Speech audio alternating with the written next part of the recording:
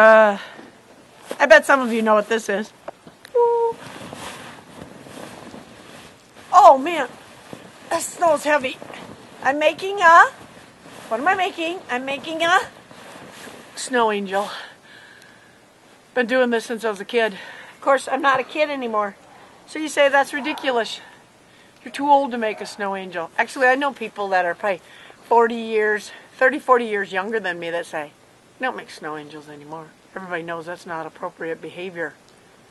So we have these things that people like, I would never make a snow angel.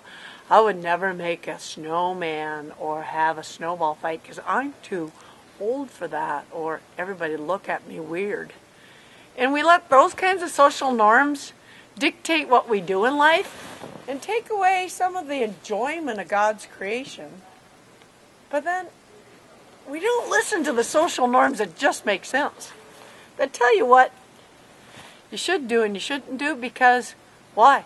Destructive behavior. Ruin your life. And you say, don't tell me how to live my life. Have you ever thought about how weird that is?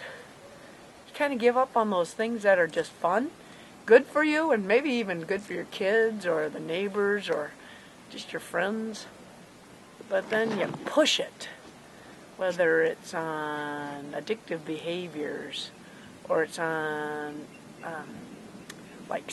sexual things, whether it's homo or heterosexual stuff, who cares? It's pushing the envelope and saying, you can't tell me how to live my life. Society can't tell me how to live my life because there are no norms on that. And yet, you wouldn't even drop down in the snow and make a snow angel because, well, everybody knows you're too old to do that. Think about it. Who and what are you listening to? Jesus says, what?